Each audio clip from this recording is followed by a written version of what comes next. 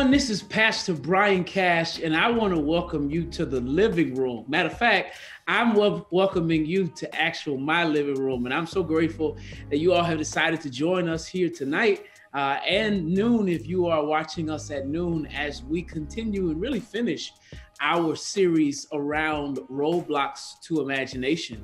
And we started this journey about almost 4 weeks ago now, and the hope was for us to see that God desires for us to go on this trip, this journey with him toward imagination. Imagination is seeing through the eyes of God, that I cannot see where God wants me to be and where God wants or who God wants me to be unless I take the time to see through God's lens or see through God's eyes. And we said that doing that or making that kind of choice is going to require some sense of roadblock. There are some things that are going to impede your progress from going forward, but don't be dismayed because roadblocks are only used to develop us and make us better and propel us to where God wants us to be. And so we started off with the risk, right? Genesis chapter 11 and 12, Abram takes the risk and leaves.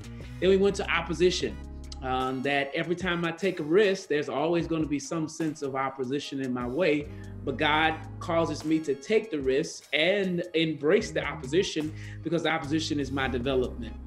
And then we moved from opposition to attitude. Instead of having the attitude of that don't make sense, have the attitude of yes, Lord, whatever you say. And then last Sunday, we dealt with the decision to obey God without any questions. Well, I'm excited because this is coming to the end of this journey. And as I always do on Wednesday night in Bible study, I always go through a kind of detailed explanation of the word because we cover so much. And I want you to catch all of the kind of details that sometimes doesn't come out in the message, but comes out on Wednesday night. And so would you pray with me as we go into the study of the word today? Lord, we come and say thank you for this opportunity to share in your word and share the word that you have given to us. We pray, oh God, that you have blessed this experience tonight and bless the experience of those who are watching at noon and whatever time they're watching, that God, you would continue to lead them and guide them down the path you would have them to go. And God, we give you thanks. It's in your name we pray, amen. All right, so we talked about roadblock to imagination, and that last roadblock is the decision to obey God, no questions asked. Now that's a very hard task. Because literally, I am saying, God, I'm obeying you. I'm following your path. I'm following your directives. I'm following your direction without any questions. And that's hard because sometimes God's directions and God's directives sometimes can be very irregular, abstract. It seems crazy. Abraham, take your only son and go to Mount Moriah and slay him. It seems out of the ordinary. Doesn't make any sense. Noah, build an ark. And there is no rain. You've never seen any rain before, but build an ark because it's going to rain. It just seems crazy, right? But literally what we discover is that God calls us to obey him. And God desires for us to obey him. And on this last kind of road to imagination, it is the decision to say, yes, God, I'm going to obey, no questions asked.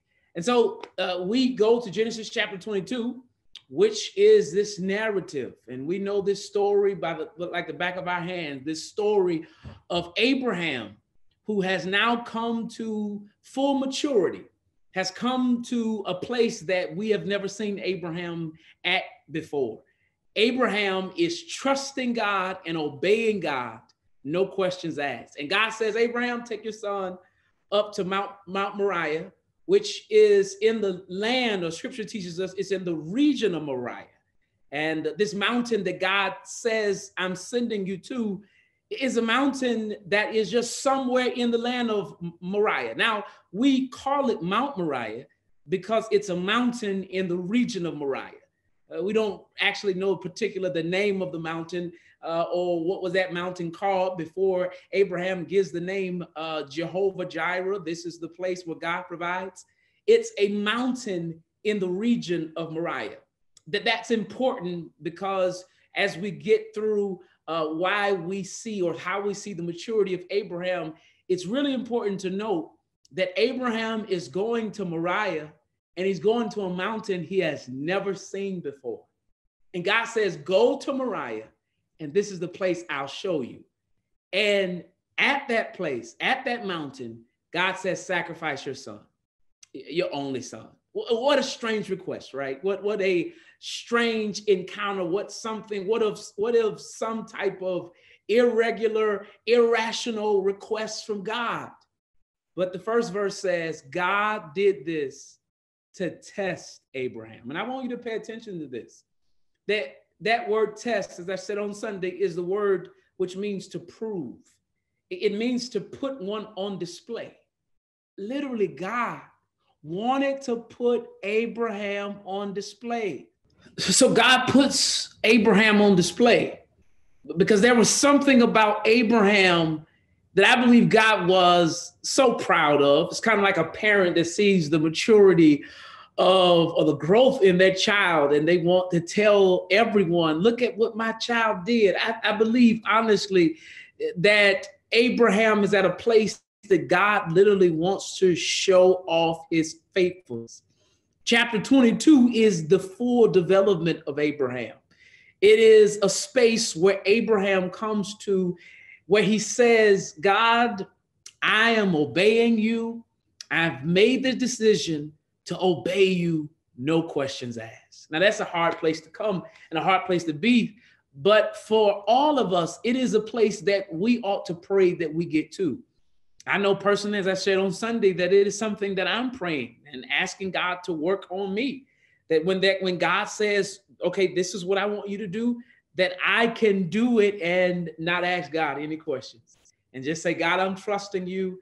And God, whatever you say is what I will do and obey. So the recap of chapter 22, we all know the story. He goes to Mount Moriah, or the region of Moriah, and goes to this mountain the Lord says, I'm going to show you. And when he gets there, he takes his son, his only son, and goes to the mountain and is about to slay his son. And the angel comes out of nowhere and says, Abraham, Abraham, stay your hand. Don't hurt or harm, bring harm to your son, because God knows that you fear him. And God knows that you hold him in high regard, because you did not withhold your son from me. But you put me in my right place, and I was above everything, right? And so then he finds this ram in the bush. So let's deal with this tonight.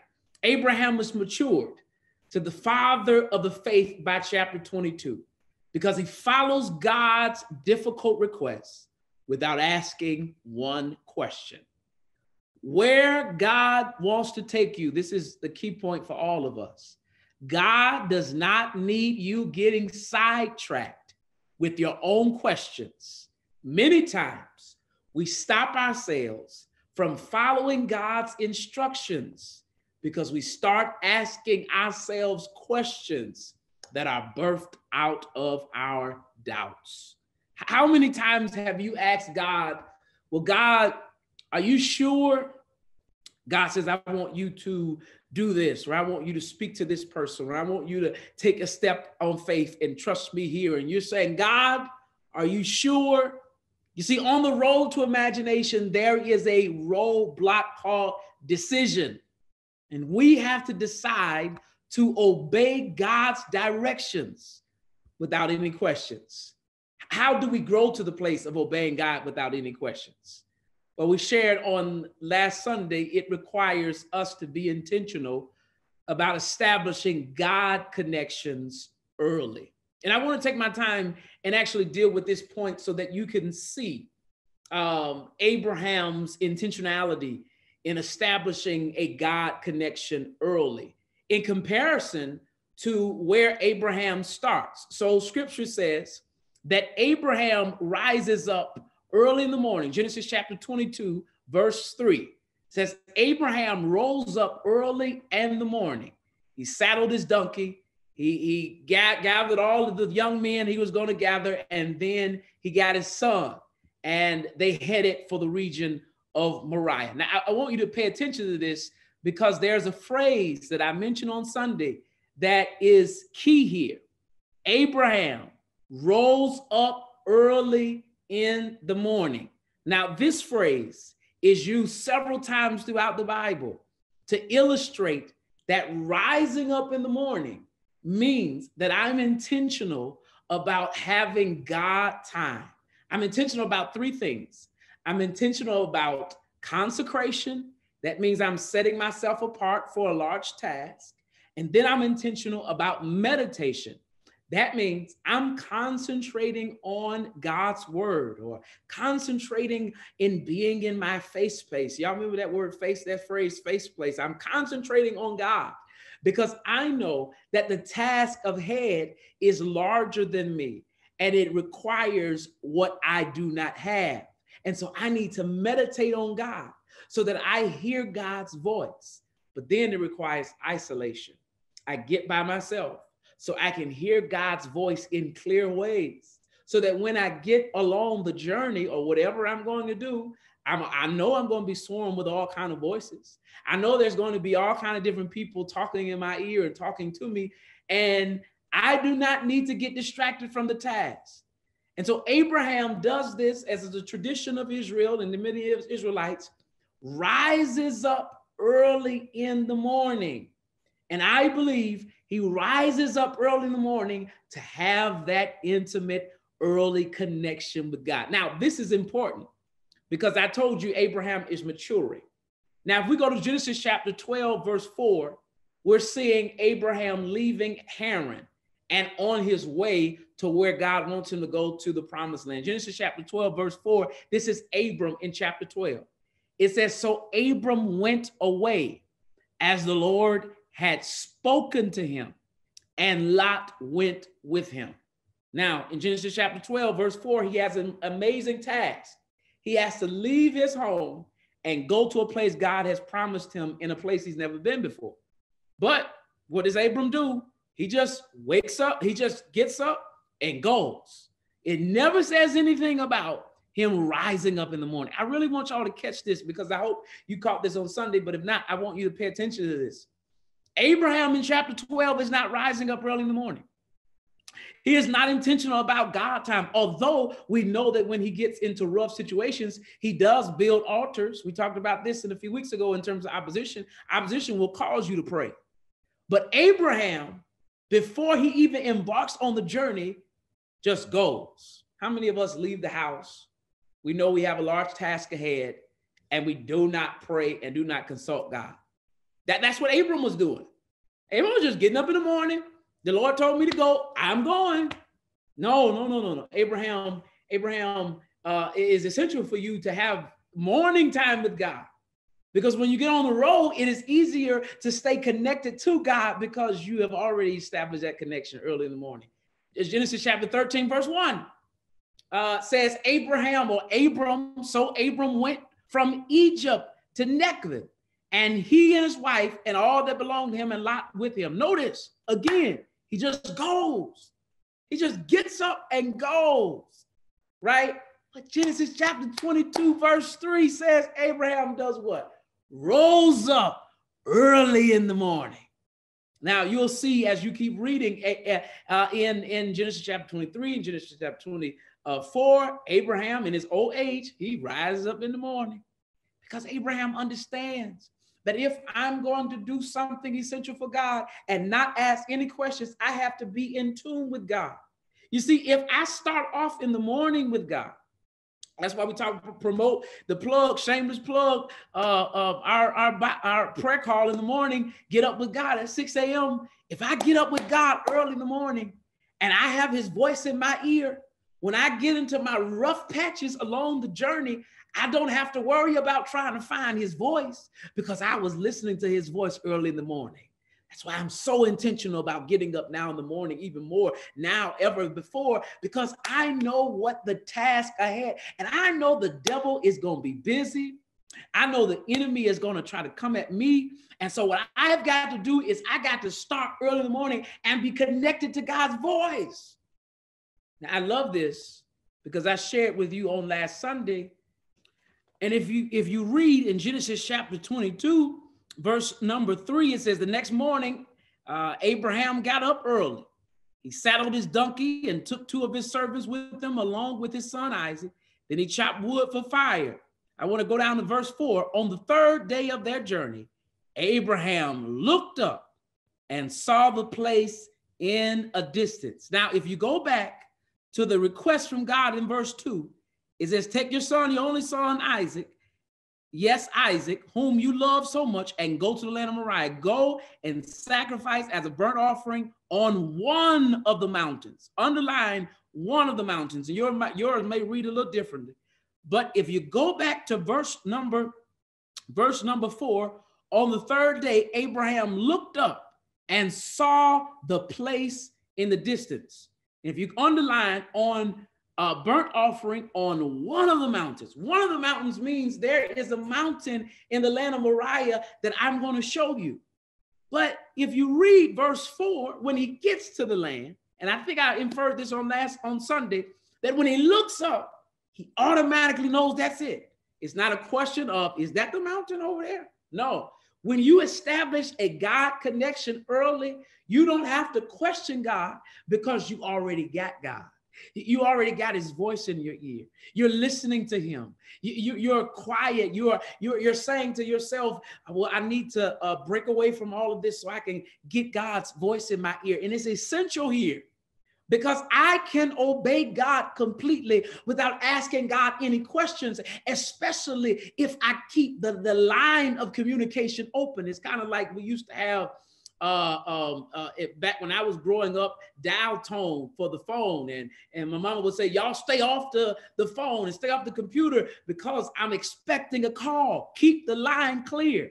And that's what Abraham does when he's on his way to the mountain. He keeps the line clear. He starts the connection early in the morning.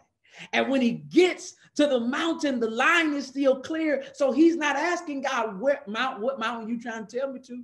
It's kind of like I'm driving and somebody said, well, I'm trying to get directions now. Where I'm going, where? No, he's not saying, God, where I'm going. He's saying, that's the mountain right there. Why? Because I believe he had a clear connection with God early in that morning. For that whole trip, he rises up to have connection with God. So I want you to be intentional about your God time. I want you to be intentional about that, because if you're going to grow to the place where you trust God and ask God no questions and you just follow after God, is intentional. You have to be intentional about your morning time so that during the day, that line of communication is open. You get that? So that I'm talking with God all day long. You know that song, All Day Long? My heart, my soul is lifted in worship all day long. You know, all day long, we have a connection with God all day long. It is essential for you to have that. So to be intentional about that connection time with God in the morning, because when you start the day, it is so impactful, and you can obey God without asking any questions because of that. But then we said, not only does Abraham mature to the point that he is intentional about his God connection time, but also he lets God as provider free him from the worry of how. So we said, in order for you to get to this place where you obey God without asking any questions, you have to let God as provider. God is my provider. And if I understand God as provider, it will free me from the worry of trying to figure out how I'm going to do this, how I'm going to do that. I love this. Isaac says to Abraham, where is the lamb? Now, I shared to you on Sunday that Isaac is at least between the ages of 25 and 35. Some would suggest he's in his 20s. Some authors would suggest that because of the age of Sarah in chapter 23, and when she passes away, Isaac is probably around the age of 35 or 36. We don't know, but we do know Isaac is a grown man. And so this narrative that Isaac is a little boy is not true. He's actually a grown man. And so he knows something about hunting. He knows something about wood. He knows something about sacrifices. He definitely knows something about lambs, right? And so what Isaac is saying to his dad is Dad, I know what we're supposed to have. And he's saying, well, where is the sacrifice? How is this going to work out essentially? How is all of this going to work out? I see wood, I see fire, I see even that knife in your hand. but where is the sacrifice? And listen to what Abraham says in verse 8. God will provide himself a lamb for the burnt sacrifice. What Abraham essentially saying is this: God will see after it. I want you to put that in your mental bank. That literally, that phrase, God will provide a lamb, God provide himself a lamb. It literally means God will see after it. You know, someone says, I'll see after it. Don't worry about it. I got it. I'll see after it. Abraham says, if it's God's will, it's God's bill. God will see after it. Now, I want you to see that maturity in Abraham, because Abraham usually is the one that's asking the questions. He's usually the one that's worried about the provision. He's usually the one that's trying to figure out how are things going to work out. Remember in Genesis chapter 15, verse 2, listen to what Abraham says: Sovereign Lord, what can you give me since I remain childless? And the one who will inherit my estate is Eliezer. Genesis chapter 17, verse 17, what does Abraham do? Remember a few weeks ago, he laughs at God when God says you're going to have this child through your wife, Sarah. Literally, he is the worrier. He is always worried. We know that because we've read the story. But I want to examine why he gets to this point where he knows God is providing. How does he get to this place? Well, this is my belief. I believe that Abraham rested. I want you to catch this. He rested on the promises of God. And because God had consistently kept God's promises through chapter 12 all the way to chapter 22, this is what Abraham understands. Catch this. If God promised it, then God will provide it. I want to encourage you, because the Spirit just laid that on my heart. I don't know who you are, but if God promised it, you better believe God's going to provide it. And you don't have to worry about the how. And I told you last Sunday about my wife telling me, saying when I was worried, she was saying, did you do everything you were supposed to do? If you did, God's going to do the rest. God's going to provide. And you have to believe it. Why? Because God promised it. Now, notice Genesis chapter 17, verse 17 is when he laughs. But Genesis chapter 17, verse 20 through 21 is when God promises that Isaac would be the promised one. It's in Genesis chapter 17, verse 20 through 21. Listen to this. After Abraham says to God, well, you think that this is going to work through Sarah. We've already figured out the answer. We've got Ishmael. You know, choose Ishmael as your blessing. And listen what God says to Abraham. As for Ishmael, I have heard you. Behold, I will bless him, and I will make him fruitful, and I will multiply him exceedingly. He shall become the father of 12 princes, and I will make him a great nation. Listen to verse 21. But my covenant I will establish with Isaac, whom Sarah will bear to you this season next year. I want y'all to catch this. This is the promise God gave to Abraham in chapter 17. And since God fulfilled the promise and Isaac is born, in chapter 22, he realizes that God who promises always provides. God who tells me one thing always is going to do it. I can trust God because I can trust God's promises. Now, this is the kicker for us.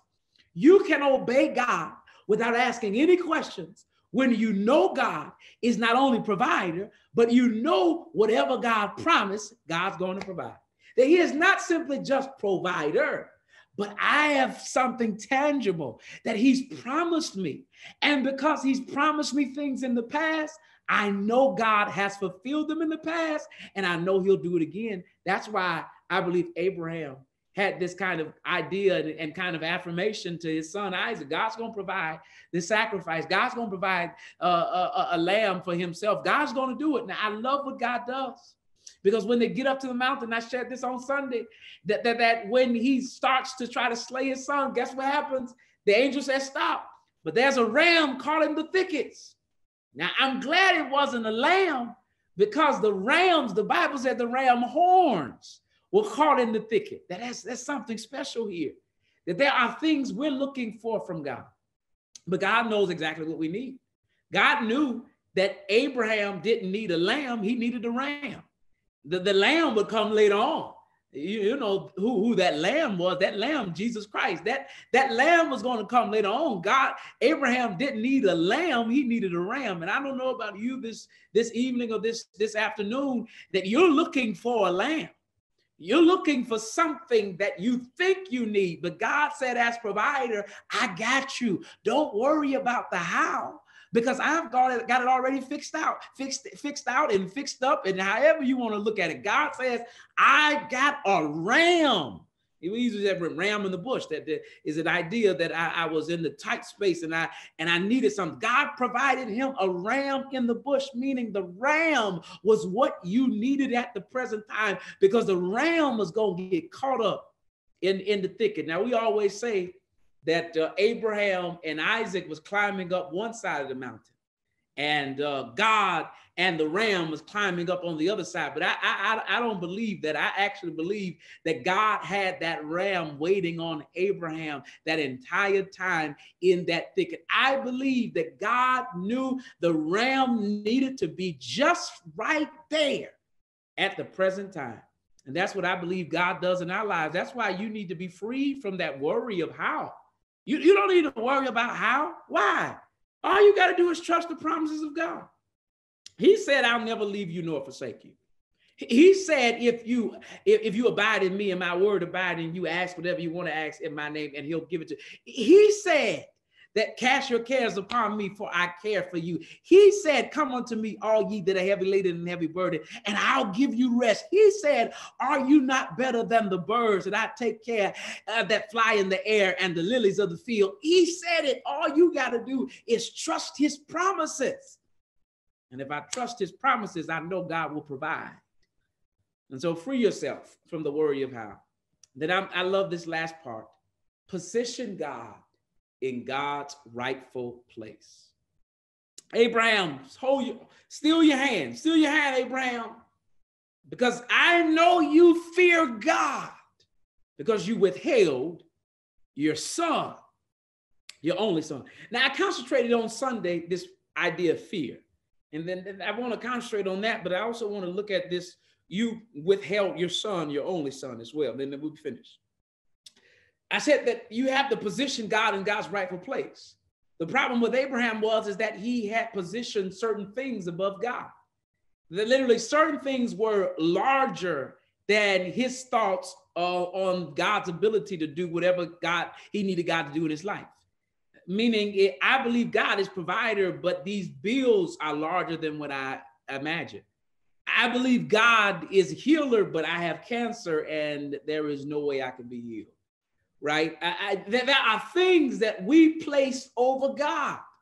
That yes, I believe God is omnipotent and God is all powerful, but the stuff that's happening in the world seems more powerful than God. And I don't know if we should pray about this now.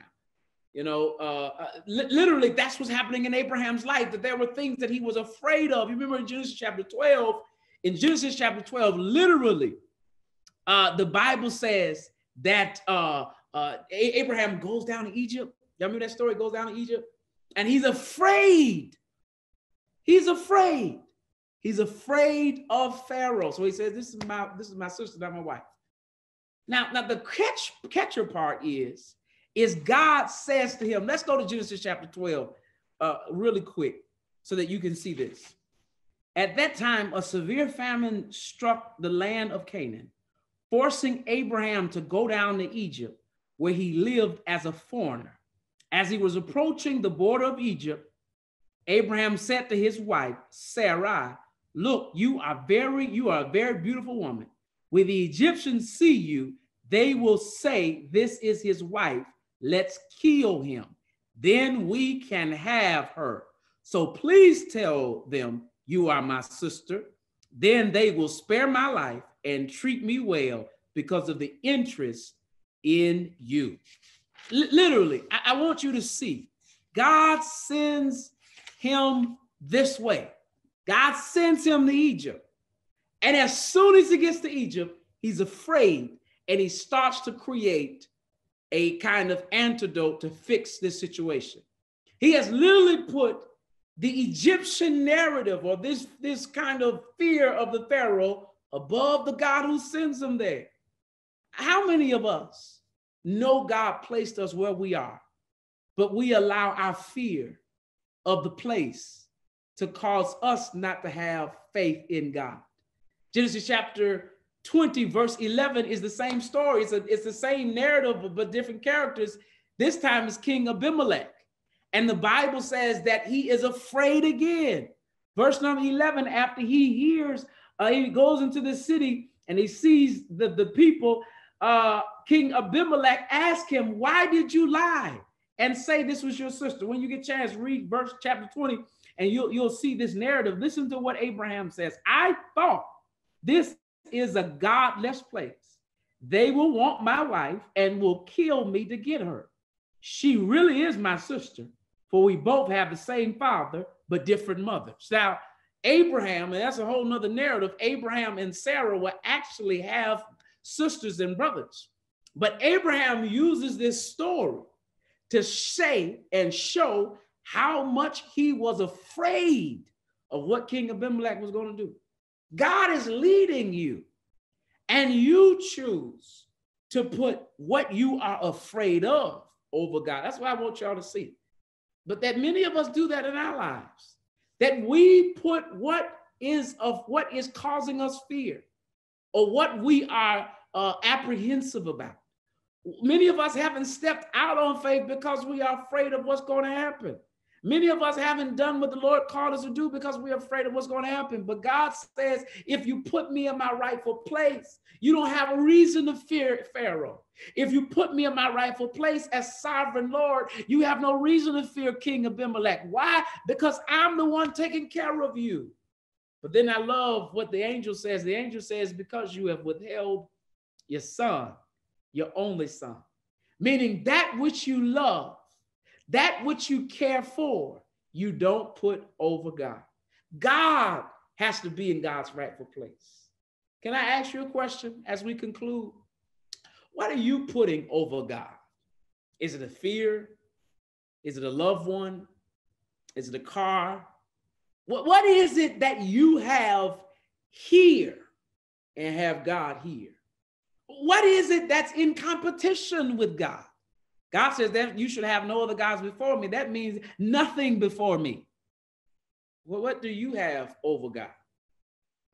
God says, the angel says to Abraham, God knows now that you revere me. You honor me. You have placed me above your fears. You have placed me above your family. You have placed me above yourself. And all you're saying to me is, here I am. Now, that's the question that we need to have. We need to have the here I am faith of Abraham that say, God, I trust you no matter what. I'm following you, no questions asked. Whatever you say, yes, Lord, I'll obey. No questions asked. Amen. I hope that you were blessed by this experience and this Bible study. Please, please, please share this Bible study with others so others can be blessed by this series of Roadblocks to Imagination. This is available on our website, and you can also request a CD and purchase a DVD as well, and we will make sure we get that to you if you want it for your home archives. The whole series from Take the Risk to Embrace the Opposition, to change your attitude from that don't make sense to yes, Lord, whatever you say, to the decision to obey God. No questions asked. If you have been blessed, purchase that and send it to someone and let someone know how this has blessed you and you want to be a blessing to them.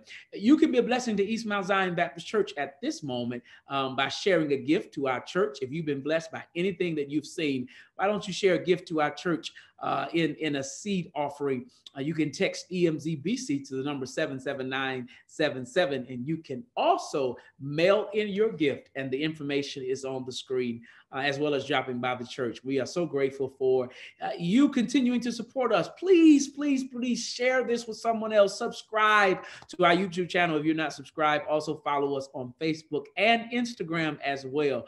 Again, thank you all so much. I'm so excited about what God is doing in the life of our church. We will begin starting in the month of February with a new series called Return to Imagination. And we're going to be talking about going back to our history, because there's something in our history that teaches us about our present and helps us even with our future. And so we're going to be listening to some narratives from those individuals who were here in the 60s and 70s, and they'll be talking about the significance of our church, because I believe there's a message in where we came from that teaches us about our future. So stay tuned, stay connected to our church. Join us on our morning prayer call every morning at 6 a.m., as well as our Sunday school classes and everything else. You can look on our website and get that information. Again, thank you so much for sharing with us, and I pray you are blessed by the word. I always never take it for granted that you do not know Christ. And if you do not know Christ and don't have a relationship with Christ, I want to offer Christ to you. There are so many ways that you can come. You can come by letter, meaning that you are leaving a church and coming to our church, and that's something that people don't do as much anymore. Or you can come by candidate of baptism. Candidate of baptism is, I want the Lord in my life, and I've never been baptized, and you want to do so, you can most certainly do that, and we will make that happen. Or you can come on your Christian experience, and we identify that as a new commitment. You committing to our church or recommitting to our church, or you want to be a new disciple. New disciple is that I want to be baptized and I've been baptized and I want to be connected to God. All of those pieces. And I'm praying for you that the Lord would touch your heart and connect with you and connect you to him and him to you. Amen. Let us pray right now and give the Lord's benediction. May the Lord, you bless us. May you keep us. May your face ever shine upon us. May you lift up your countenance and give us peace. May you bless us in going in and going out, in rising and even in falling. May you be a blessing to all of us. It is in your name we pray. Amen.